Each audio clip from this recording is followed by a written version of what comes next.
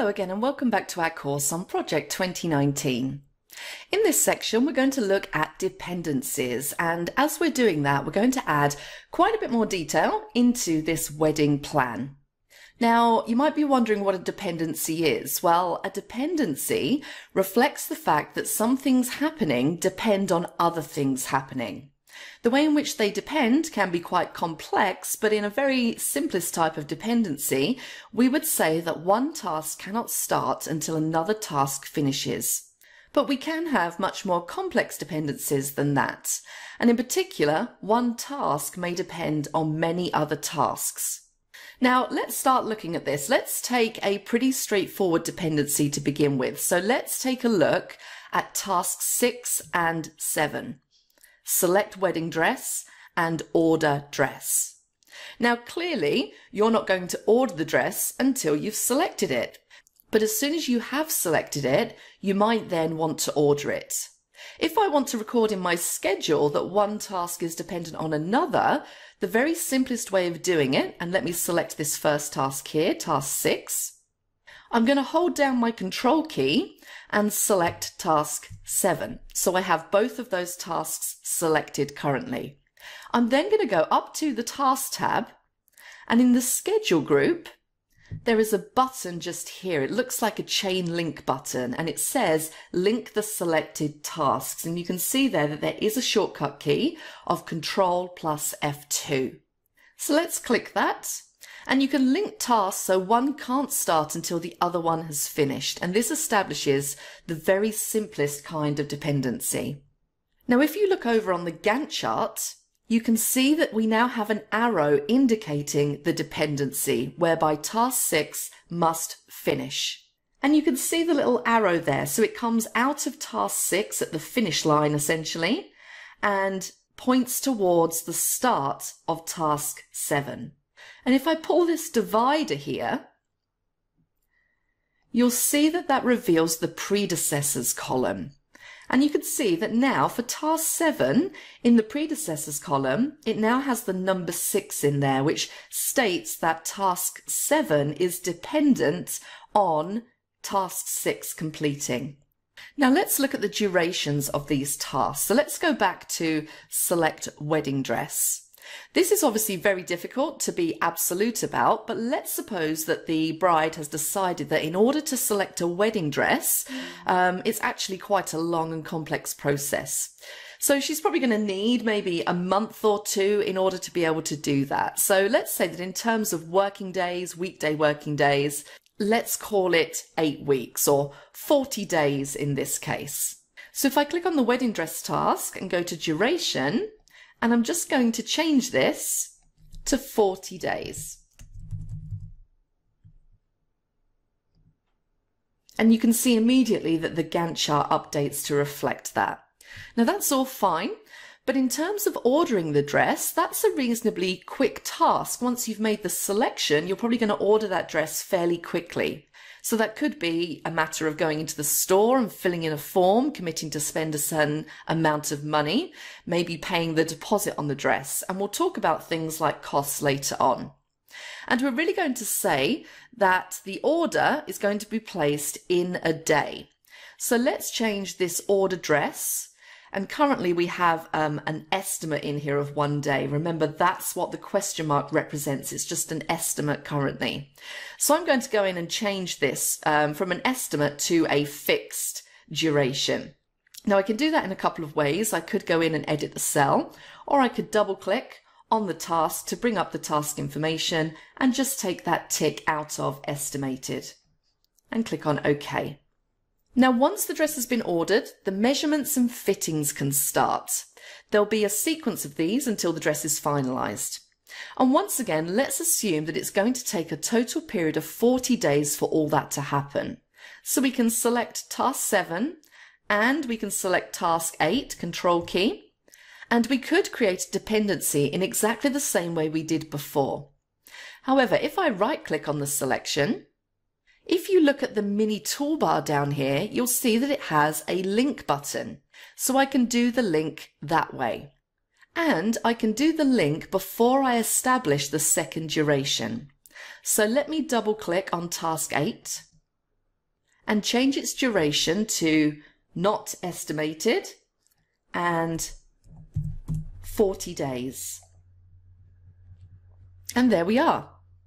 And at the end of task 8, we should have a wedding dress that fits. Now let's move on to task 9, select and order bridesmaid dresses. Now this is not a task which is completely independent of the wedding dress, because as I understand it, in general, the wedding dress would be selected first with a thought to what the bridesmaids' dresses will be like. But you certainly wouldn't start selecting the bridesmaid dresses until you were certain about the wedding dress. So let's in this case say that the dependency is we'll select the wedding dress before we select and order the bridesmaids' dresses.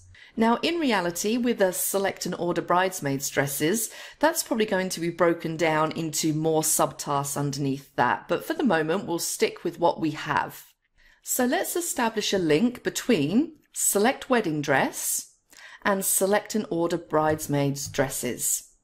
So up to the task ribbon, and in the schedule group we're going to click that link the selected task button again. And let's change this duration, so I'm going to double click on the task,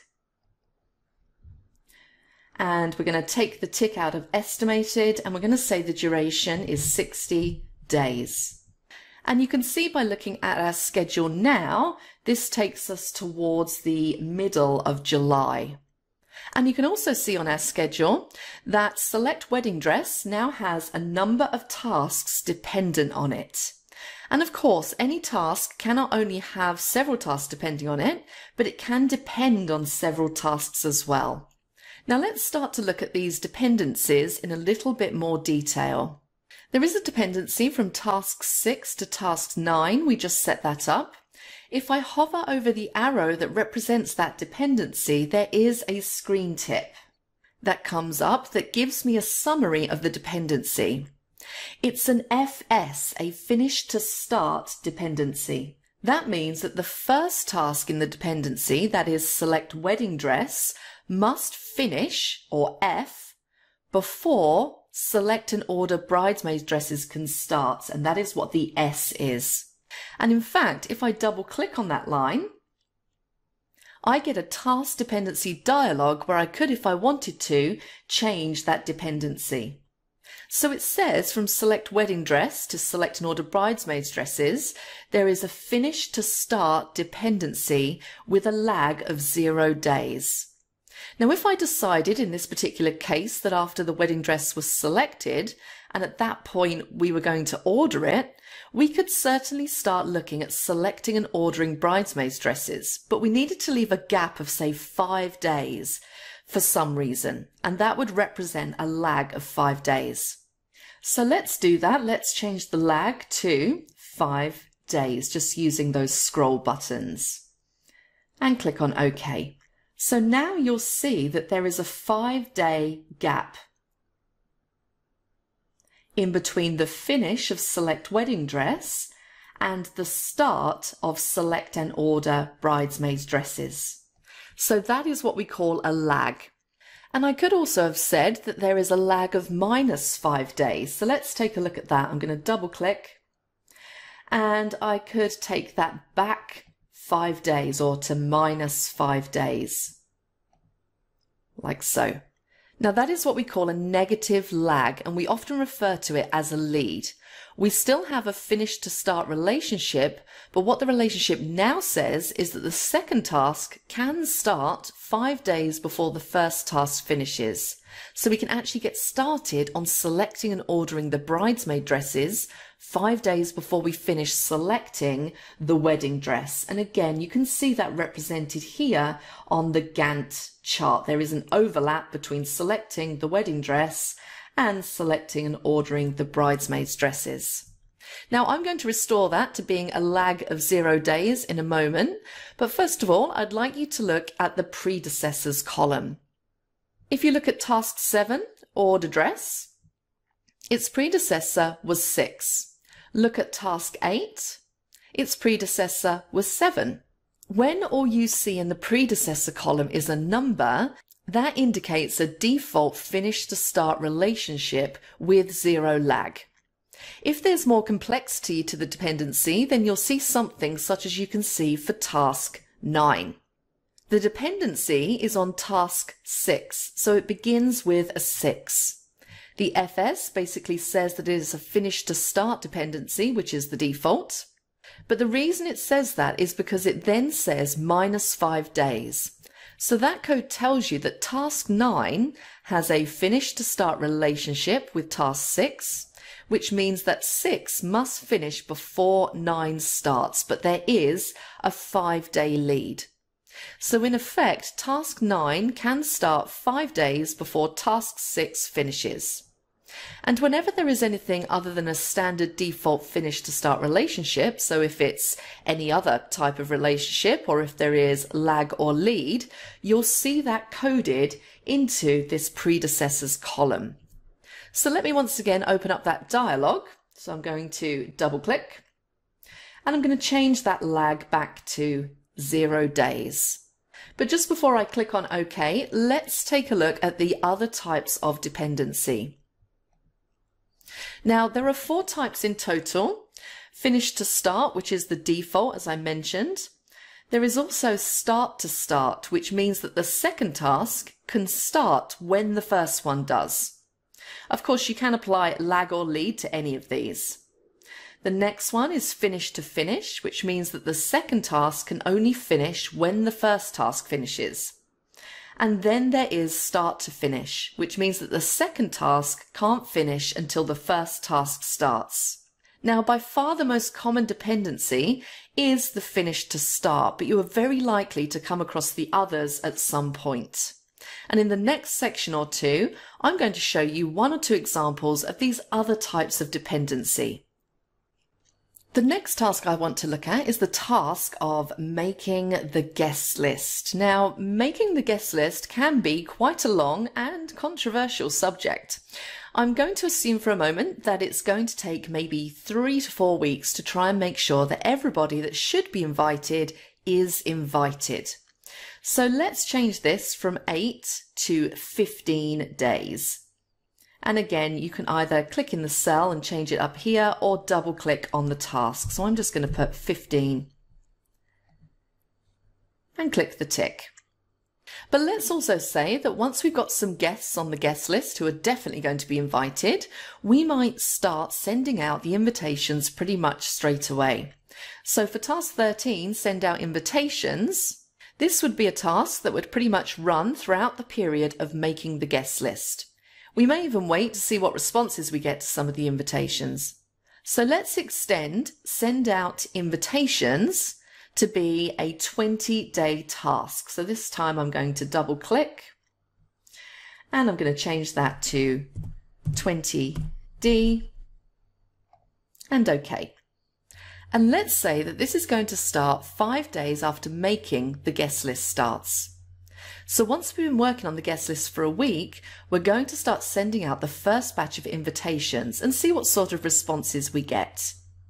So let's link these two up to the task ribbon and click our link button. And I'm going to double click and set my task dependency. So this is going to be start to start, and we're going to put a 5-day lag in there. Now, we need to allow time for people to respond to invitations.